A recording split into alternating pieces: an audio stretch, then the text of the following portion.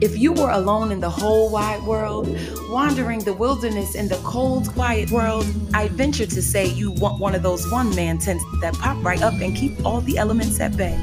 Something that would do to make a little bubble just big enough for you. Now, if you were one less than thrice, you'd go for one of those two-man tents. Yeah, that'd be nice. A bigger little bubble just right for two. But bump it to 9 or 910, you definitely need a much bigger tent. A generous, tremendous, voluminous tent. A bubble so big it will burst by then. And faced with such an abundant space, you would wonder, what could you station in such an unselfish habitation? Circuses, celebrations, ceremonies, conventions, convenings, comings together. Forward operating bases of operations on the front lines of very decisive battles, and places to look after those on the front lines of very decisive battles. Places to take refuge. Spaces for talking and learning and making a start.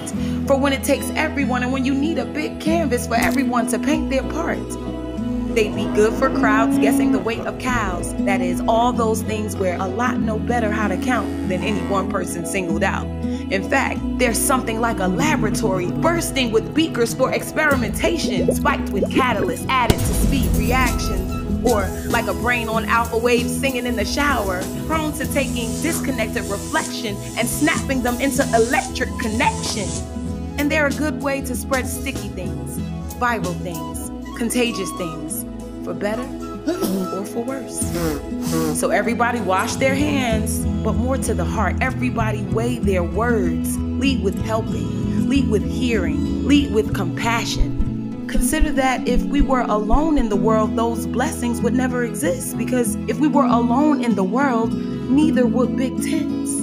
It would be just us wandering the wilderness in one of those one-man tents that make a little bubble just big enough for you.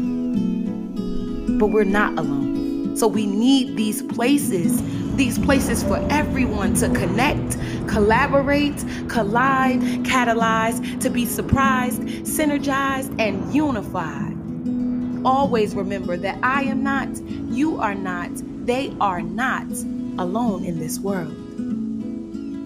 So we're gonna need a bigger tent.